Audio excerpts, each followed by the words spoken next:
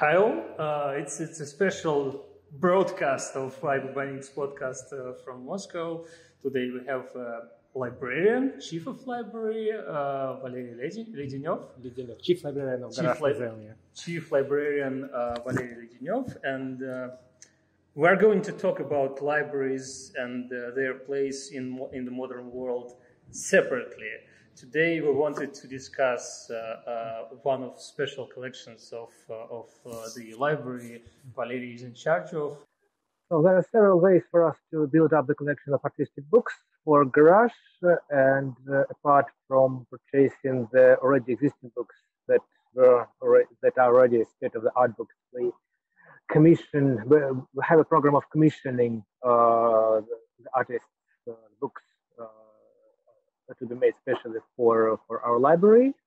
That's the project titled Single Copy, and each year, on yearly basis, we invite 3 artists. Well, I wouldn't say emerging artists or young artists, but the ones, I don't know, without considerable background in artistic books, or without any kind of, big biography in this genre, or maybe, well, without a big biography, well, at all, to produce the book as artistic object, especially for us,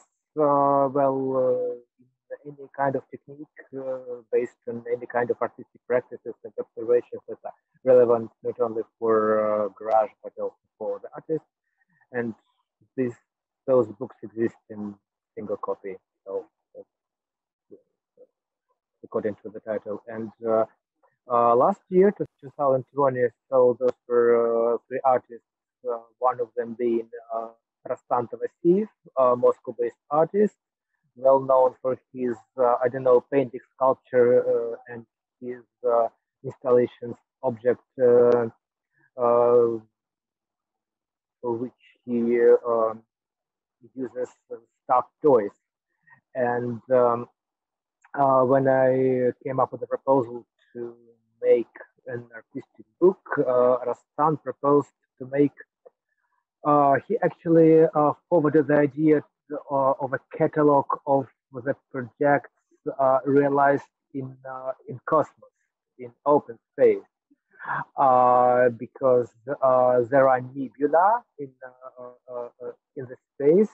When the star dies, there is a cosmic nebula, which is, very, very huge. I'm not sure I wouldn't distort the fact saying that how much space it takes, but it's very, very huge. And the star, the period of during which the star dies, it's like, several thousand years. And Rustam's catalog is based on the idea that we can affect the form of this nebula, and that we can produce and we can make this nebula into artistic work. So, for example, we can shape it, like a rabbit, or like stuffed, like teddy bear, or like that. It is not technically possible yet, but the idea, as he says, does not really contradict to the science. So it is virtually possible, provisionally possible, but not now. And he even has some numbers as to how much might that cost, because the general, the total sum of the project exceeds the total sum of money that exists on Earth. So there are no such money, but maybe as technology progresses, maybe the budget will change. Actually, perhaps you've heard about the Dyson spheres, and those are theoretical objects constructed around a star or even around a black hole that are supposed to capture all the energy radiating from them. And the interesting thing is there are currently projects looking for such technologies. So perhaps in a year or 2 or 10, we'll know that similar things are possible. Yes, and It also reminds me of some discussions about asteroid mining, because from time to time there are news like, oh, there was a new asteroid found in our solar system, and the total value of mineral resources on this asteroid is, I don't know, millions of trillions of dollars. But obviously, when these resources start to be available, they wouldn't be as expensive, because their price will drop radically. And yeah, that's how it happens with many technologies and resources. When they become available, it becomes more realistic to use them and produce some new things with them. And maybe that's what will happen with this story as well. for Tavasif, what is important here for Ruslan Tavasif is that the very realization of the project will survive, will continue after artist's death. So that's because if that would be possible, that would take like several thousand years, and that's the project that survives after after decades, survives through time, and does not end with the artist's death. So that's what is important for him. And another point for the artist was that, well, normally the artists receive commissions for something, I don't know, for a design for a cosmic station or some type, not that I know that for the design or for something like that. And here, artists commission the scientists to make something for art. So it's like a reverse situation, which was not often the case in point. So that was one of his one of the ideas behind the project.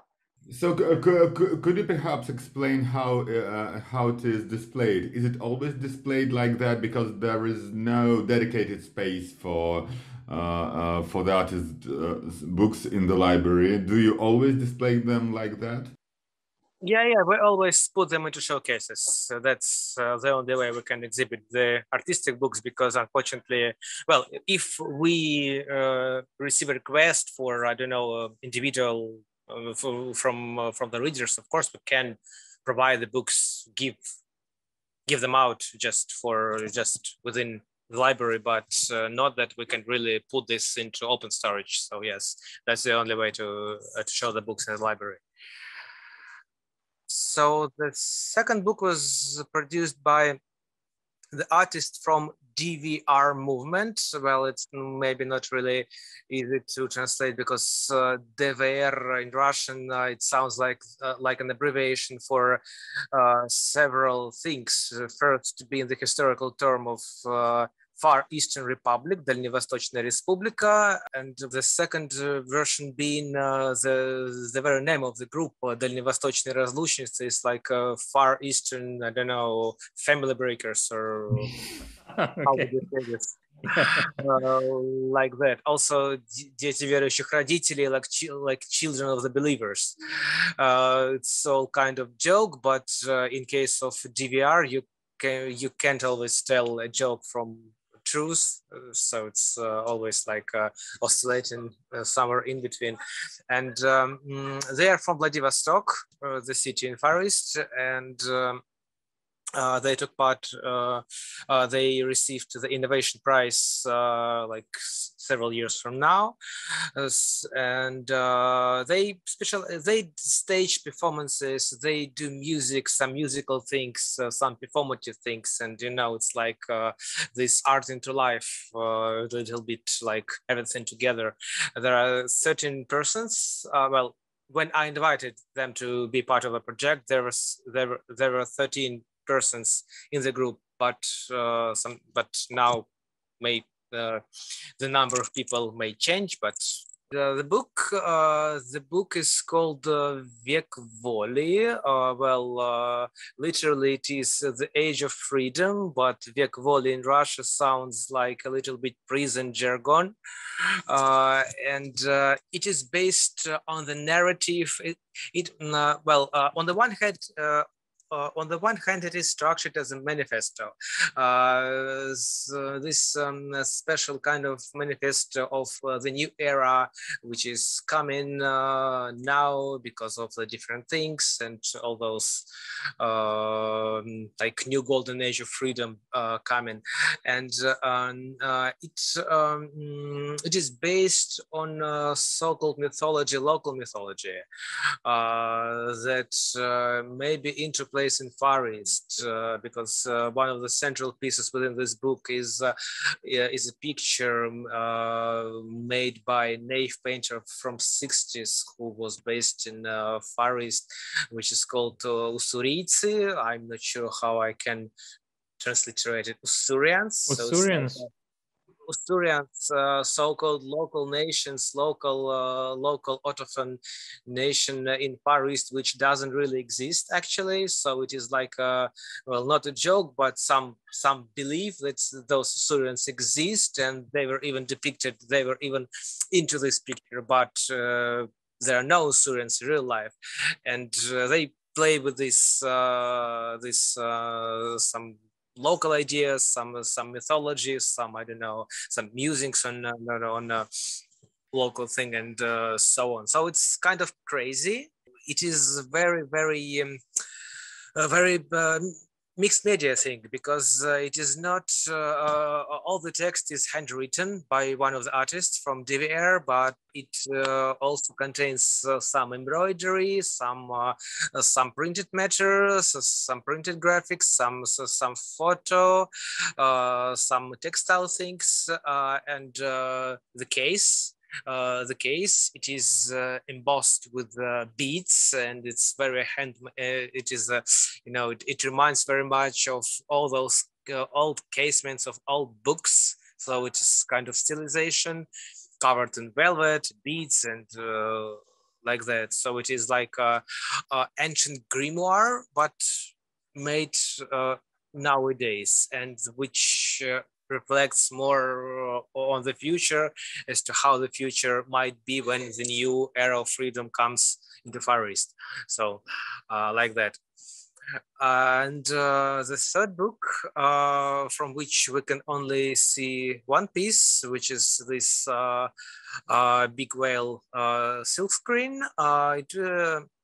It was authored by Sergei Bespametnych, artist from Novosibirsk. Well, I would say in his maybe he's in his early 50s, maybe. He was born in 1970.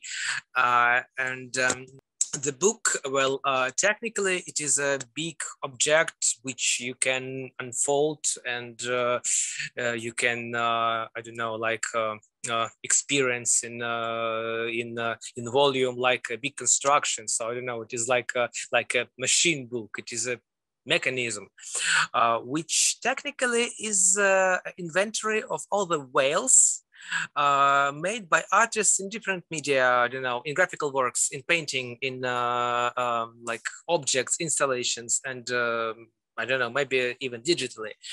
So it is, the book is titled Whales, an Inventory Book of Sergei Bespametnych. And technically it is a book, but Sergei never makes things easy, so it is very, very inventive in respect of the form of the book, of the idea of the book, because you can move it across.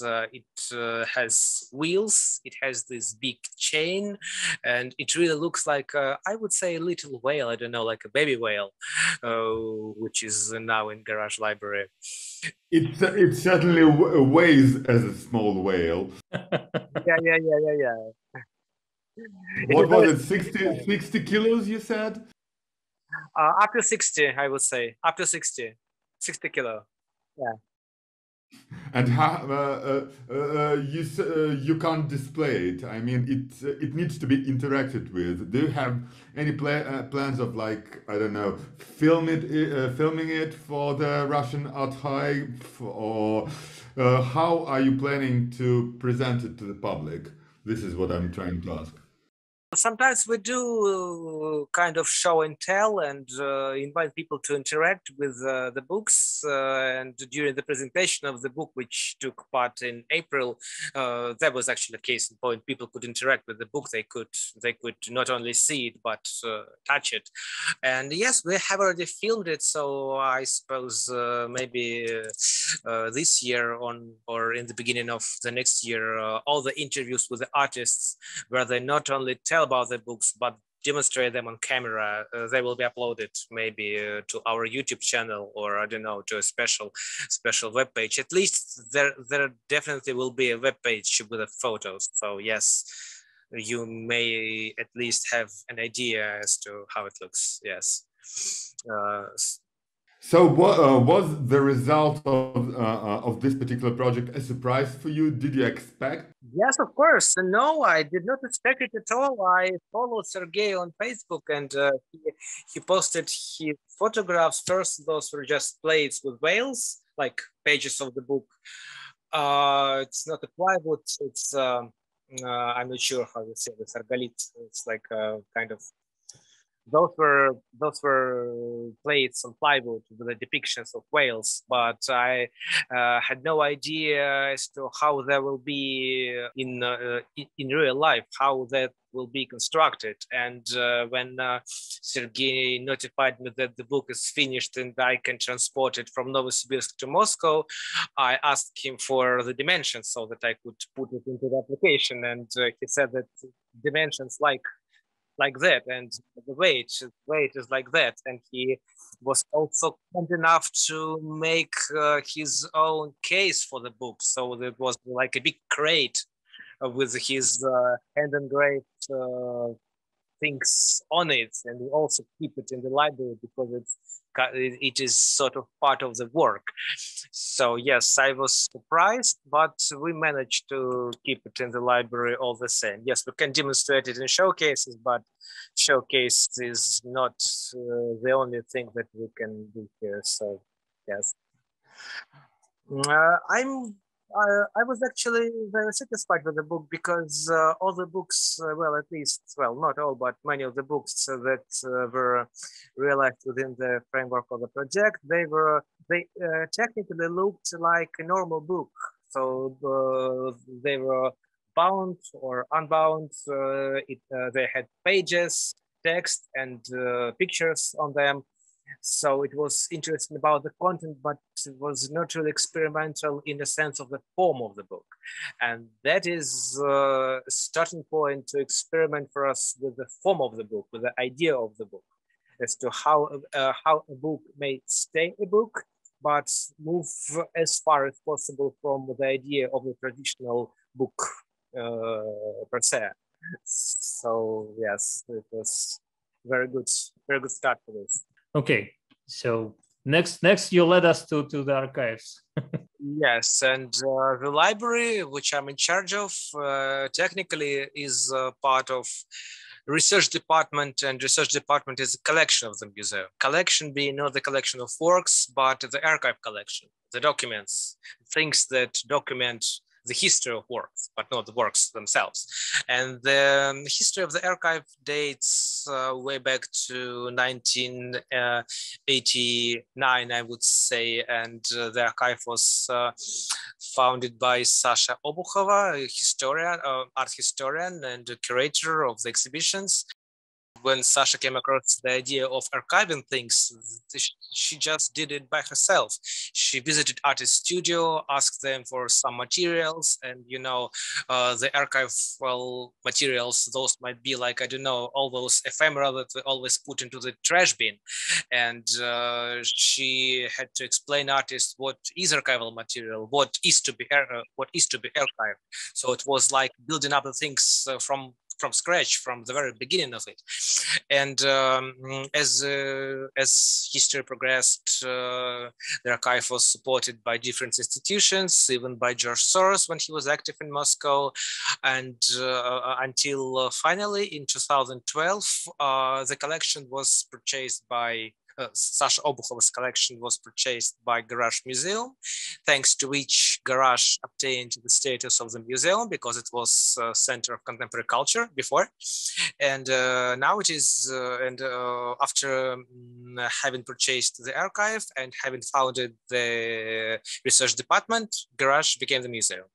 Library that I work for was first just, I don't know, small book part within the archive. And in 2014, we opened like a reading space with open storage for everyone. Not independent, but I don't know, in a sense of territory, it is like independent from the archive. There is a reading space. This approach to collecting all the small bits and pieces reminds me of some of our discussions with the conservators, book and paper conservators, who talk a lot about the modern approach to conservation. When you are working with a book, you often try to keep as many of the inside things, even the micro things like dust or something like that, as possible, because all of that is a part of the history of the book. Yeah. And or I don't know, some hairs or something like that suddenly appear in the book, because this may provide some additional information on who and when used this book. Well, it may be interesting historically. Yeah, an interesting thing about archiving the contemporaneity is that you archive things that were not really designed to endure. For example, well, I can recall the case from Getty, from the colleague case of Getty Research University, which preserves the archive of Harald Zeeman, the Swiss curator. He was involved in theater, and they have to storage, I don't know, all these requisites, all those things that are used for, I don't know, like for as a attributes of the performances, like all those, I don't know, like small wigs or these hair brushes, which were made of very, very cheap plastic, and it doesn't really endure. It almost expires after several years, but since it is a part of Harald Zeeman's archive, it should be preserved for years. And so we have to, I don't know, violate the nature of the things if we preserve the contemporaneity. That's for me, it's like a very funny evidence. Yes. You showed us a very interesting small object, a small chair. Could you talk about that a bit?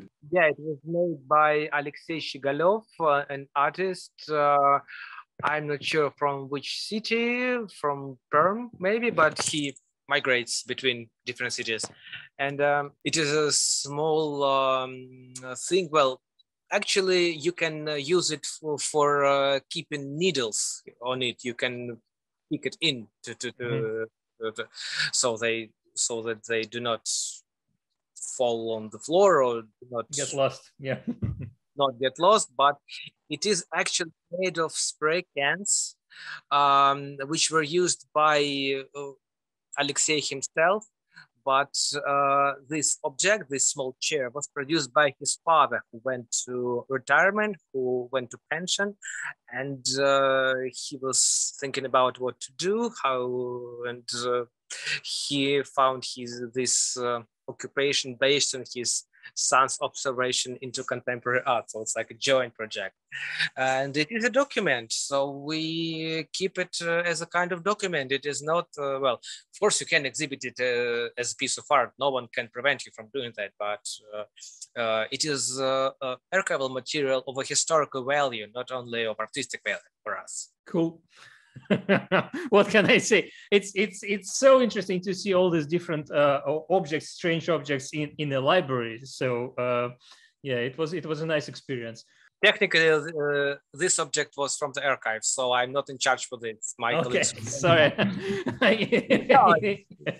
We're part of the same department, but you know, all those different collections. So it comes from different collection. I do not oversee it. I oversee artistic books. It's different.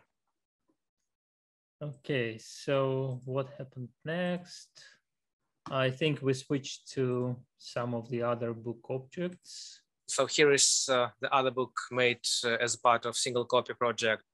The artist is Lyudmila Baronina, who was back then based in Krasnodar. Now she moved to Moscow, but I invited her as an artist from Krasnodar because one of the objectives behind the project is to represent different artistic contexts and not being only Moscow-centered.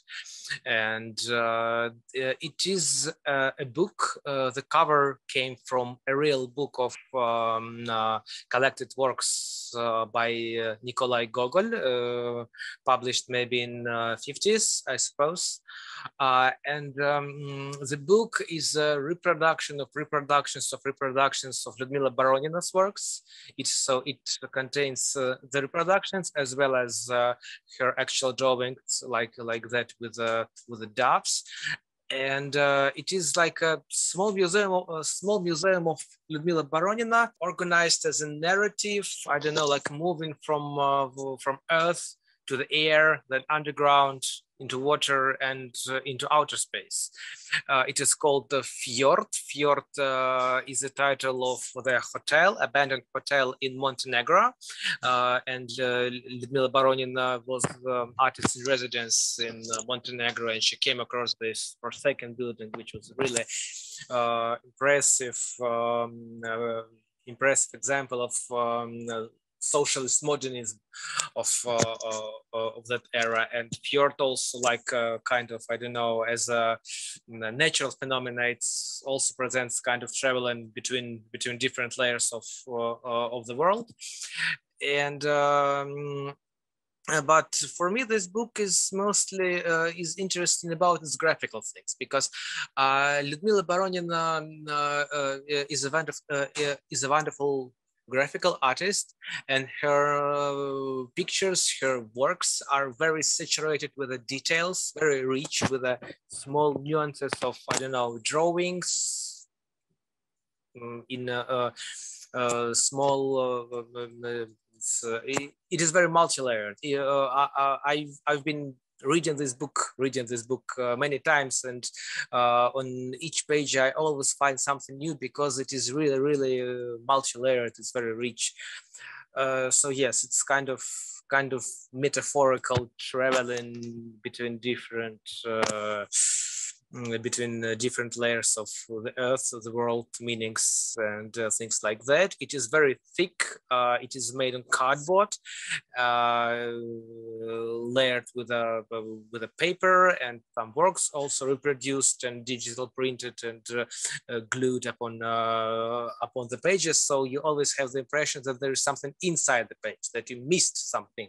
You did not really miss anything, but you feel like you do. That's an interesting effect, and an interesting idea to make the reader double guess, and the reader and the viewer of the book double guess if they missed anything just because the pages are so thick. So it is basically both a micro museum of her work and an encyclopedia of a made-up world in the way of Serafini's works, right? So it does remind me of Codex Serafianus somewhat. Well, for example, those pages contain the reproductions of the works that were on view in the Moscow gallery, that were into the exhibition that took part at the same time when the book was realized. So yes, there is a small museum of the artist within this book, but yes, it is mostly like this visual narrative about the world. So it's like a huge world in a small book. So the next book is made by Natalia Smolyanskaya, Russian artist and also theorist and professor of art history and art theory at local universities.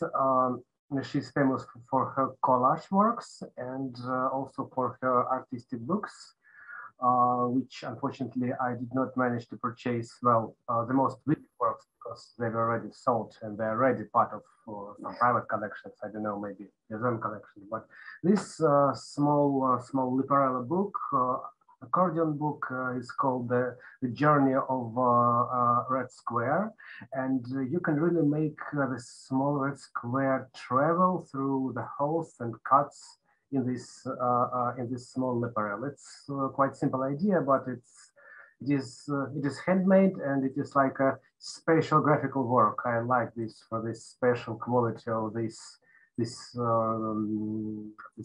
drawing thing. And of course, it's a reference to Russian avant-garde because it's a famous book by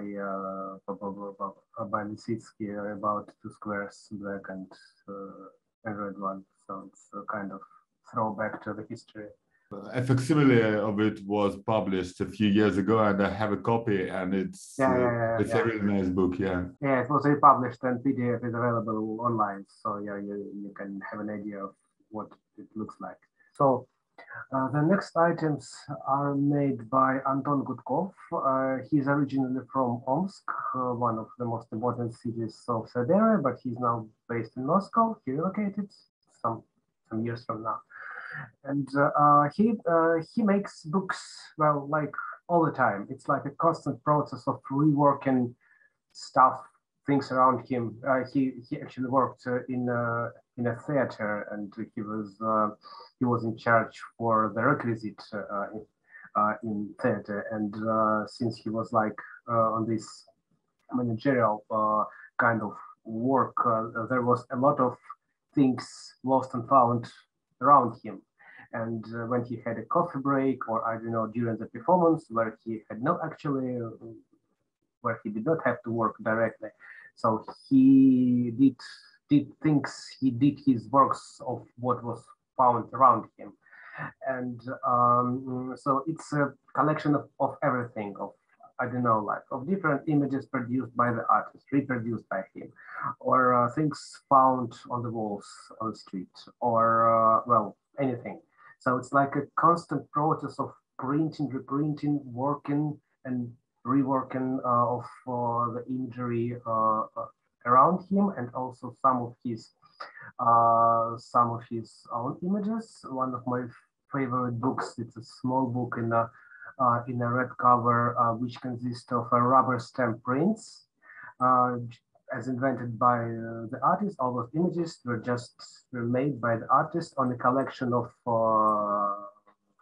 rubber erasers. So just like forms for the printing graphics, but this kind of handmade thing, this one. And yes, I suppose I like it because of its graphical quality, because I like the kind of imagery like this. It's, I don't know, for me it's like a guilty pleasure, because each time Anton demonstrates me some of his new things, I always say, yes, of course, we would like to have it for the collection, because I think it just looks very good and it's very up to date. It is not for me, it's kind of out of time, because it fits well to the present day situation, but those images could have been invented, I don't know, years from now, but it doesn't make him obsolete. It looks nowadays in those days where this is made, I would say it like this. So it's like a constant process of printing here, like work in progress. This book, I think, is very funny. It is called Siberian Mantra.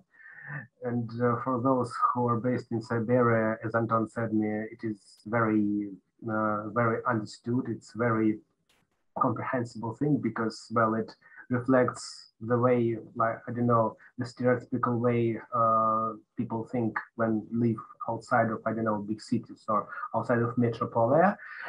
But it's a joke at the same time, and you should experience this joke by turning the pages, because it really looks like mantra. It says like to leave Russia, and so you turn the page after page which say I want to leave Russia, leave Russia, leave Russia, and then it says, okay, but when I think about this, it makes me feel better, and then you come to those thinking about leaving Russia again, and then you run into a page which says, okay, when I leave Russia, I would, and it lists all the dreams that can be realized when you're outside of Russia.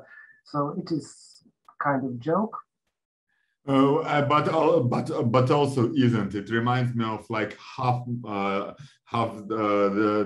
semi-drunk discussions I have with my friends. Oh, Because, yeah. you know, I'm leaving Russia. I'm leaving Russia. I can't stand it. But almost everybody stays. And when you ask them what they're gonna do when they leave, they're kind of lost because they want to do all the same things with the same people. They do it in Russia, but in a better place. So Yeah, it's like a book about internal immigration. Like yeah. you want to leave Russia without leaving Russia. So it's like reaching heaven. Leaving Russia is reaching heaven. That's what I like about these books, this sense of irony which is in it, because it doesn't really, it's not an actual call for living. It's playing out this stereotype of seeing things like when you leave Russia, you're going to reach a better place, but normally it's not always the case in point, and here this kind of distance towards this way of thinking. So that's why I like this. So the next book is a mail book, uh, transport invoices, mail invoices from all that mail delivery received by the artist. So maybe found somewhere else, some found, and also some found material, some found stuff from local press, from local periodicals. Kind of not even subcultural, but I would say countercultural thing, because it's made of all those absolute ephemeral things that are not really valuable, but are made valuable here in this book. And based on a very simple idea, which looks very, very inventive.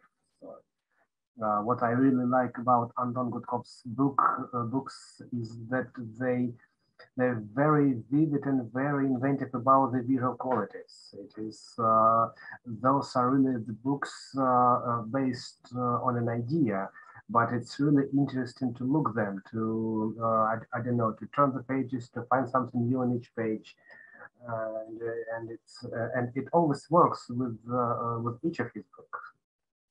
I also like how he plays with the urban texture, you know, how you go around the city and you see all the advertisements Yeah. placed everywhere. And sometimes you see like a frame, like this would be nice. And this is what he seems to be doing.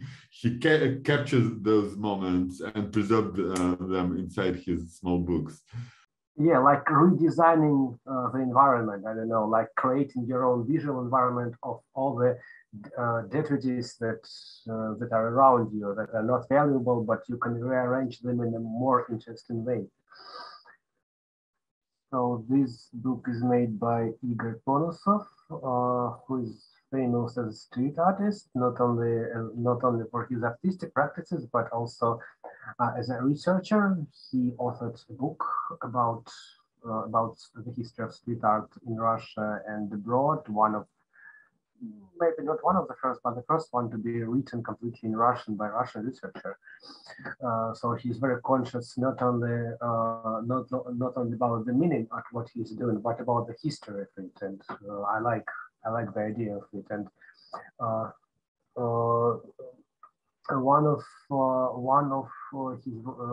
some of his works are made of street banners, advertisement banners, which he cuts out, collages, and reworks in different combinations.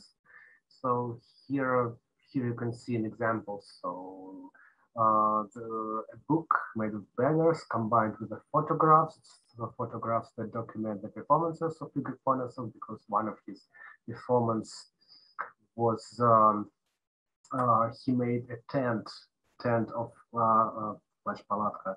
I don't know, this kind of trench coat which protects you from the rain, but at the same time it really looks like a tent that you can carry on, that you can have on yourself. And it was also made of not street banners, but this kind of material that is used to cover the buildings which are constructed, you know, with the appearance of a future look of those buildings printed on it. And out of it, he made this garment, and the process is documented. So those things, they may also be stretched not on canvas but on a metal frame and be presented as a work on surface. And he also made, as far as I know, there are 2 copies of this book, but each one is unique because each one is made of different kind of banners. So it is not a copy of a book. It is the book that we have. This once again reminds me of something we discussed with the British bookbinder and book artist Mark Cockram, and at some moment we asked him if when he makes several copies of the same binding, does it would he prefer to make all of them the same, or would he bring something new to each of the copies? And of course, if the customer asks to make, I don't know, 5 books that are absolutely the same, he will, as far as I understand, he will make this order, fulfill this order, but then he prefers to make each next books a bit different and has its own flavor of sorts.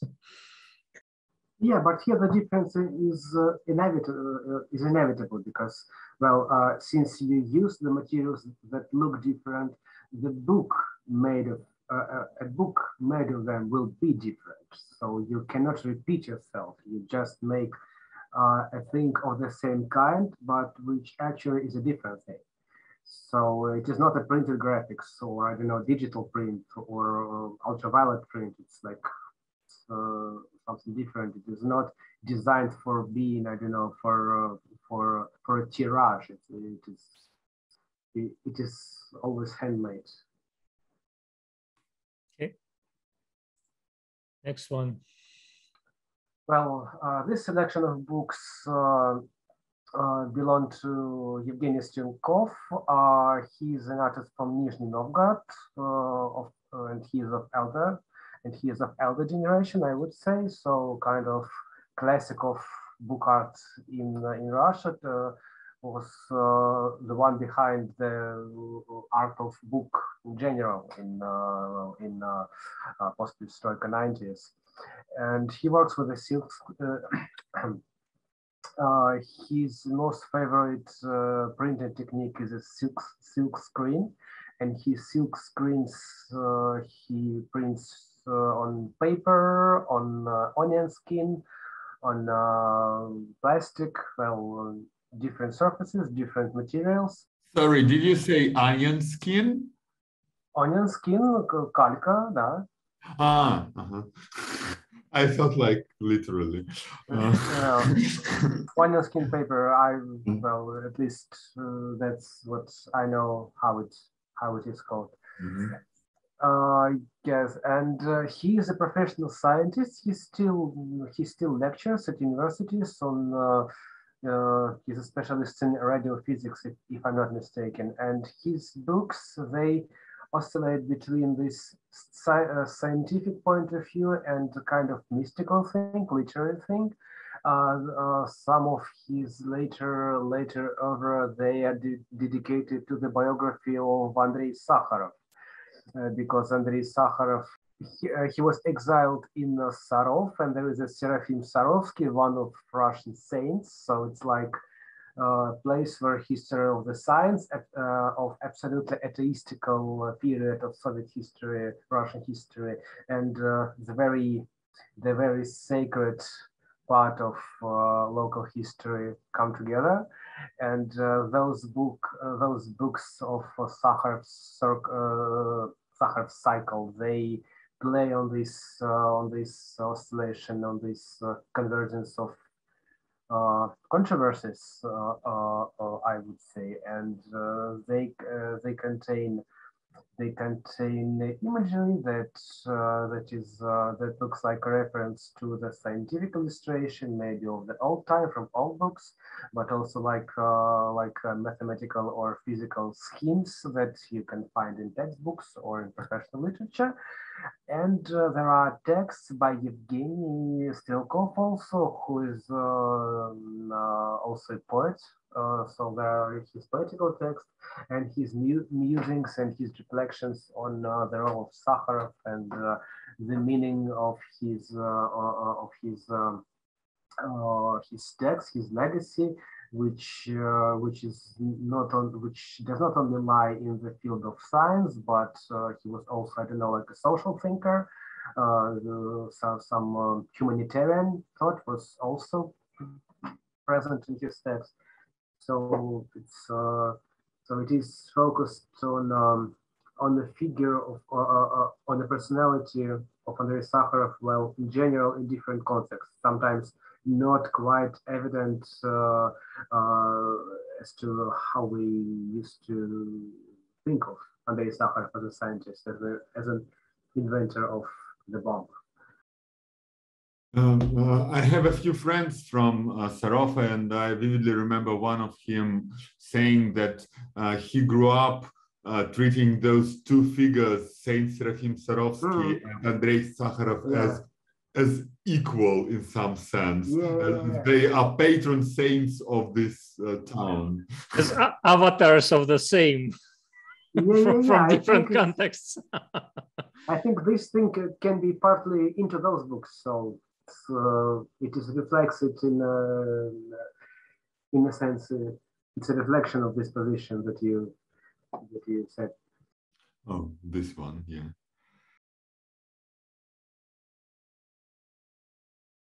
So this is one of my favorite parts of our collection. Of course, I like all of the things that we have in the collection, but this is, well, it was one of the first books realized in the framework of the project Single Copy. So it was a commission, one of the first, 2018. And this 6-meter accordion book, Liparello book, or Oregon book, I don't know what term might be preferable here. It was hand-drawn by Uliana Podkorytova, Moscow-based artist. She's a performance artist, a musician. She also makes installations and painting, but she's a professional graphical artist.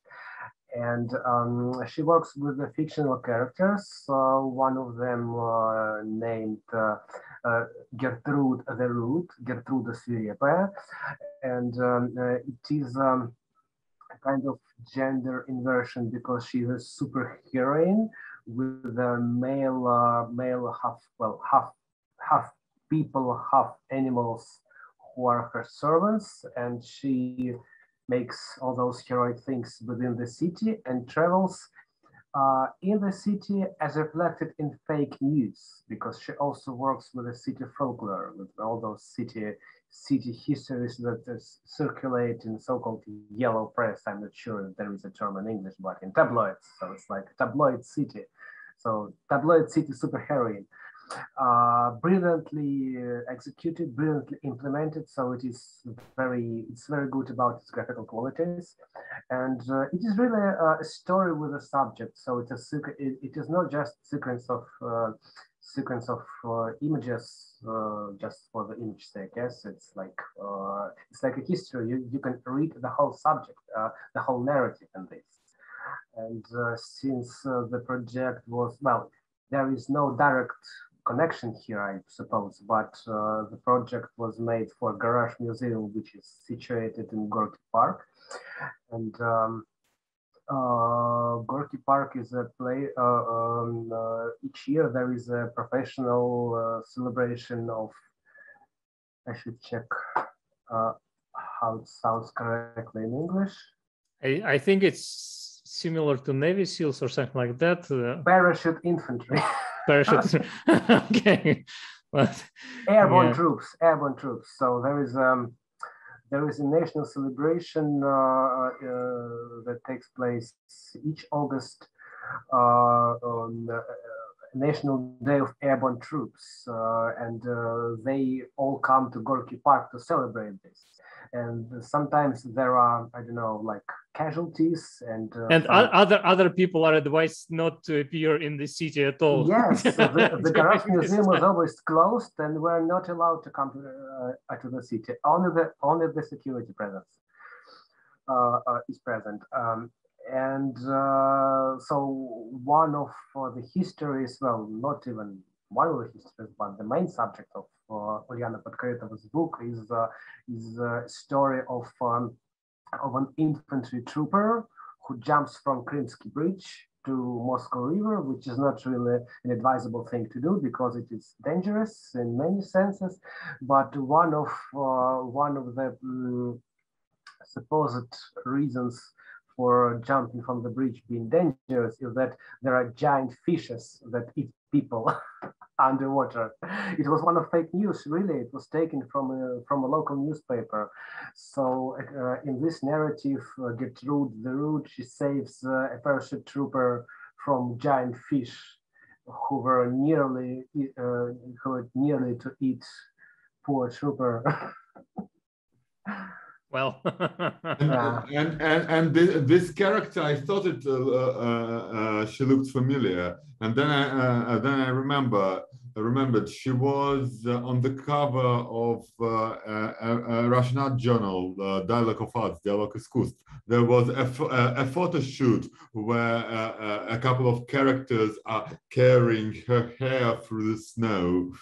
Oh, yeah. This picture, I suppose, was not in the book, but Uliana always develops the history, so maybe it was just another branch of this story. Yeah.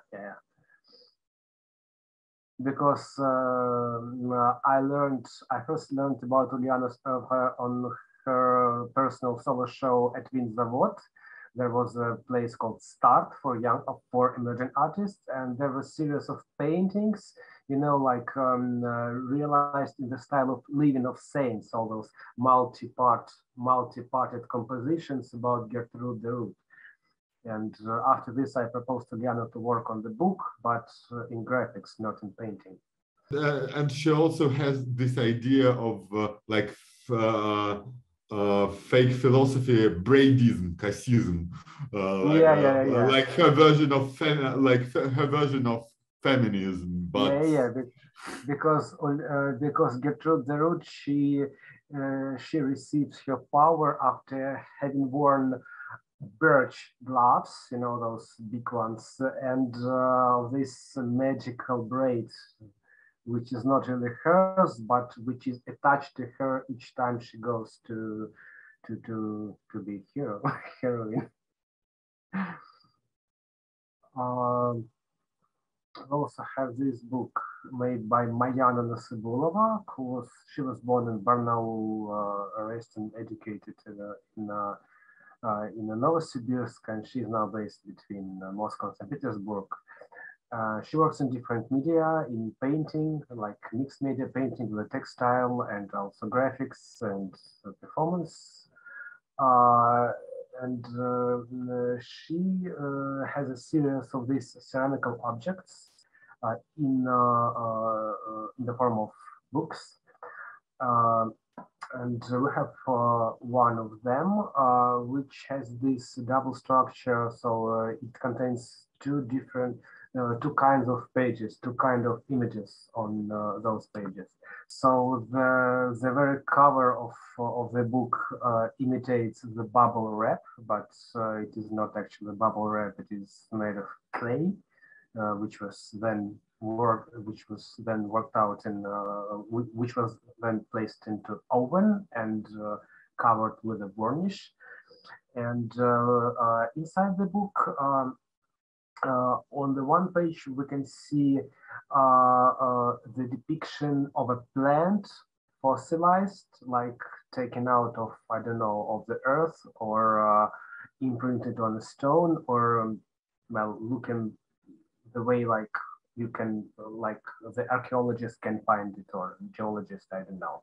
So like fossilized. And on opposite page, it presents us with the image of something non-organic. I don't know, mostly plastic packages from food or from industrial produced items. So it's kind of non-organic, but also fossilized, like taken out of earth, and like already the thing that already became history.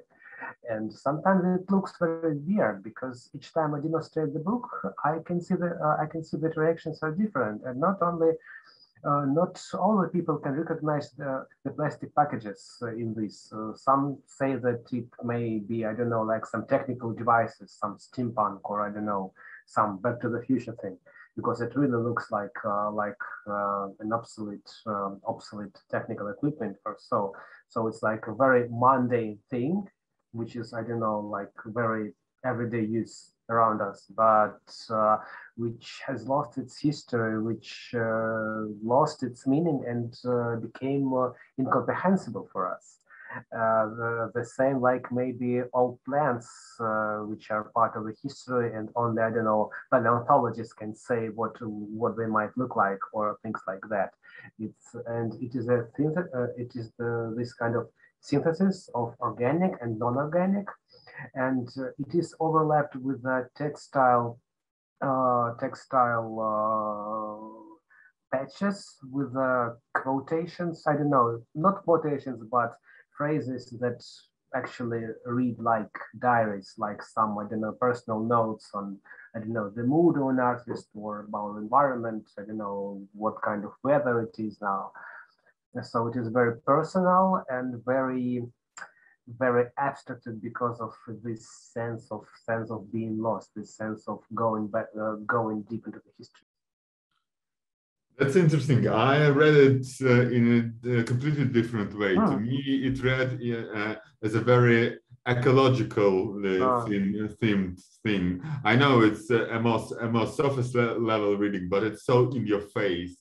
Like, you know, this summer I went to an archaeological dig, and with every shovel you find bits of pots and bones and pieces of wood. And what will the archaeologists of the future find of our generation? Well, it will be plastic wraps, it will be cola bottles, but still, with enough time, it will get this veneer of history, because, well, you shouldn't. Broken pots are also garbage. They're not particularly spectacular, but a 2,000-year pot, well, you take it in your hands and you think, wow, I'm connecting to my ancestors. And so people of the future will connect to us through plastic. And it's interesting that you have this fossil of a plant and fossil of a human object on the same page, like they are in some ways similar. I don't know. It's a weird thing. For me, it's a book about memory, and not a person's memory, but society's memory. But the person's memory, as well as the historical memory, the society memory, even the recent memory, I don't know, like a short-term memory, it is lost very quickly. You know, I can remember an exhibition I saw at Four Museum in Amsterdam, I don't know, 4 years from now, which was dedicated to the construction dig on the place of the building of new new metro station in Amsterdam. Rokan metro station. Well, I'm not sure about the title, but well, when there are excavations on the construction site, a lot of things are excavated from earth. Not only the old things, but also some recent, I don't know, garbage like detritus.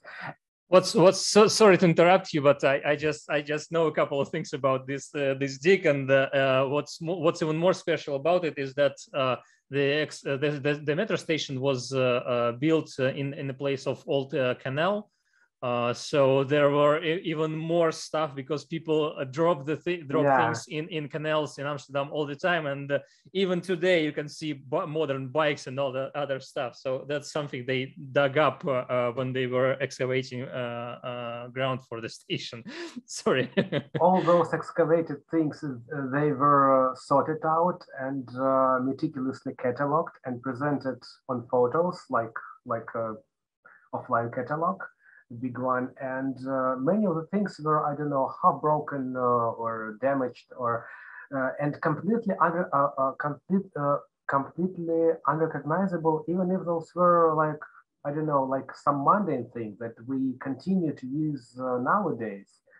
It was very difficult to understand what is what without the description, without the museum's description.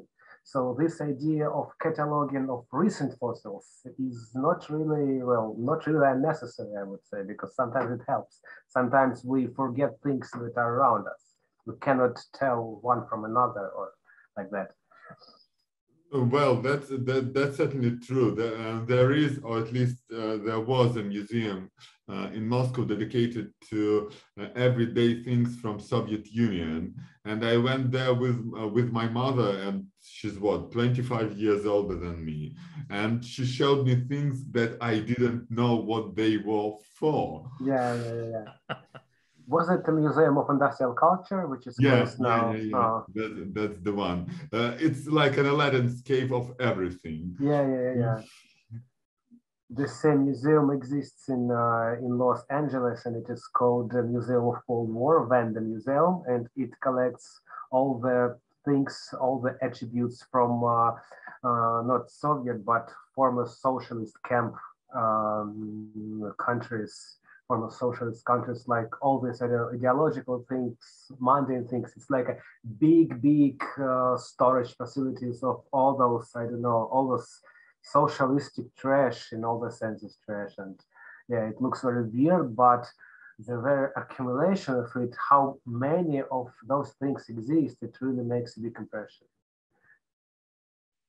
I also wanted to add to Pavel's, I don't know, description of his feelings about the book or something. And when I saw it, when you showed it to us, somehow when I saw this plastic trays cast in clay, and I think due to its color or something like that, it reminded me of the modern technologies where plastic is replaced with paper pulp, and paper pulp trays are used. Because a friend of mine is a chief at a factory that produces this sort of this type of packaging, and well, somehow this book marries these two concepts, I don't know, through color, through form, and through everything. So I don't know. It really looks like a rusted iron for me, I don't know. Yeah, this also. Yeah. Without knowing the content of the book, it looks like iron from the first side, just the association.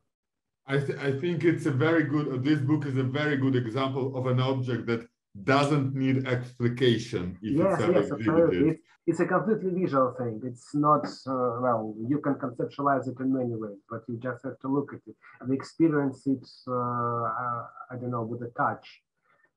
So, of course, the best way to see this book is to touch it, but it is very vivid, but very fragile at the same time. It is even bound with a regular thread, like, I don't know, made of wool. So it is very fragile. I suppose those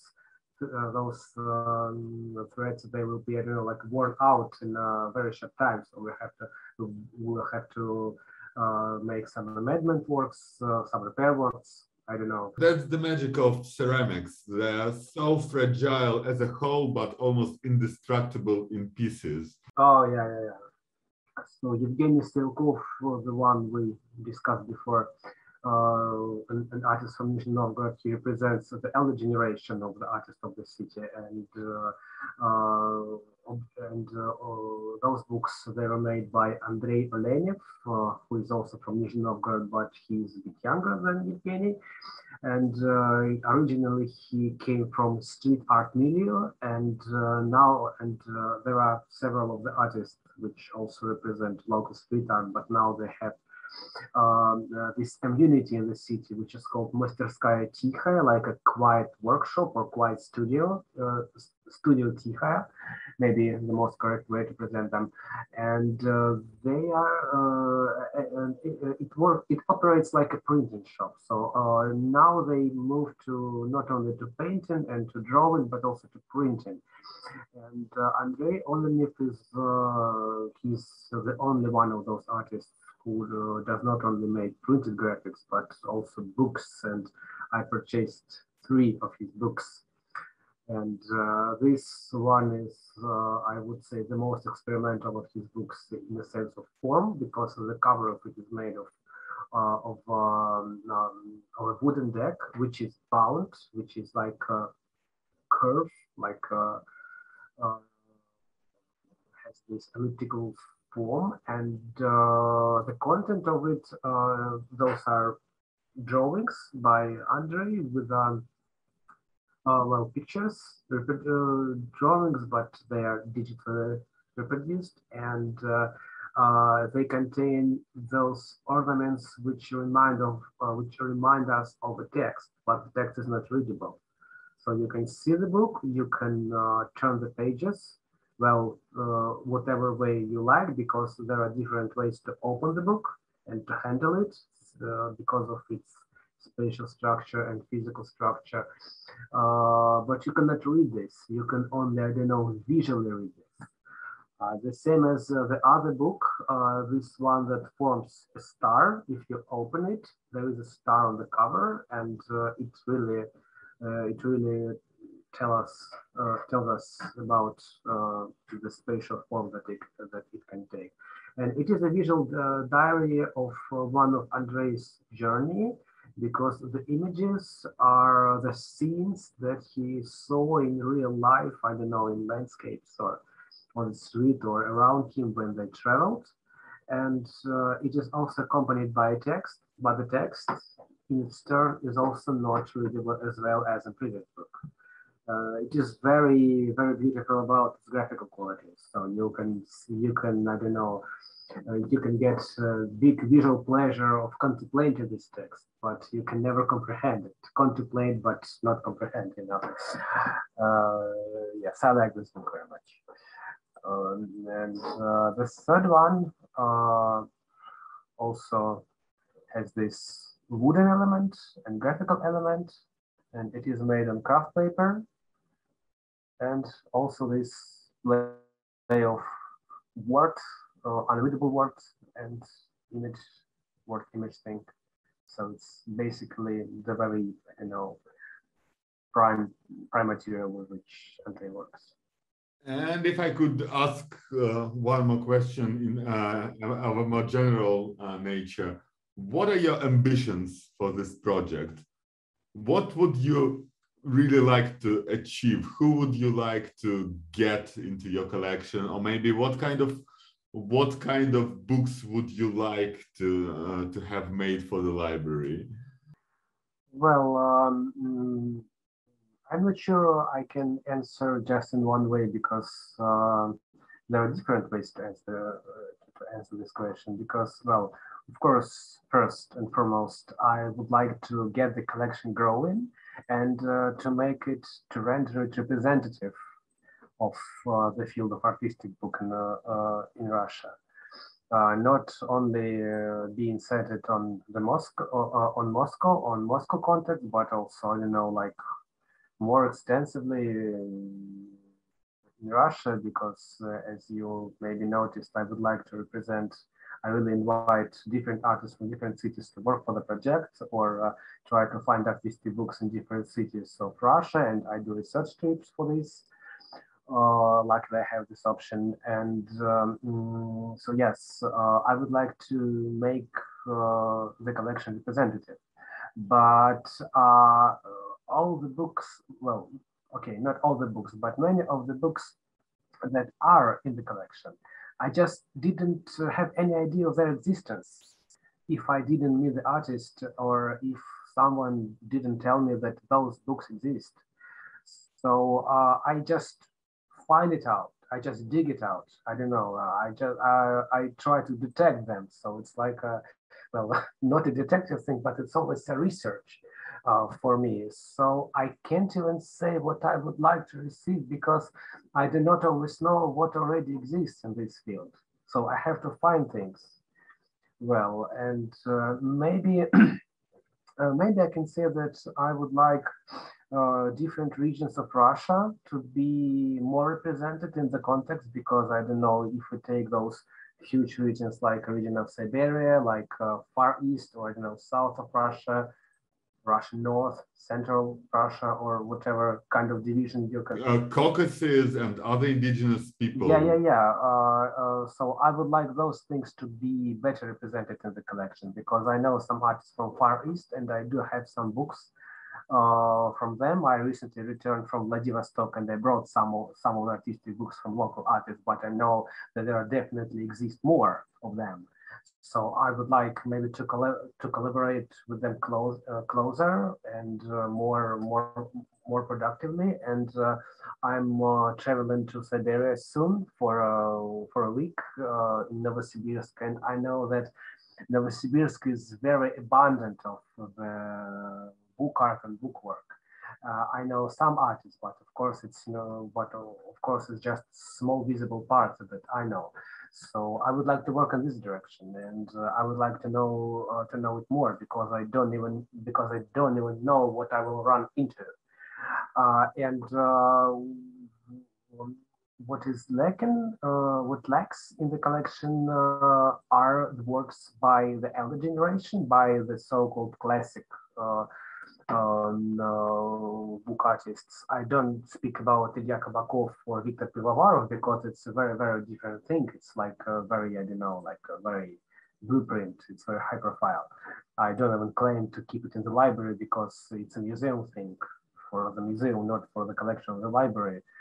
But I don't know, artists like Viktor Lukin, Mikhail Pogarsky, Alexei Parygin, and people like that, they are at the moment poorly represented in the collection, and it's not an artistic gesture of me that I don't want those artists to be in the collection. Of course not, because I like what they do, but it is already a well-developed field. Those artists already made a lot of books, so I just would like to get, I don't know, a good starting point for this, to have my budget enough for different directions, not spending it on just one direction, because the books by those artists, they're very good and they cost very much. So I have to, strategize it correctly. So I'm trying to work on it.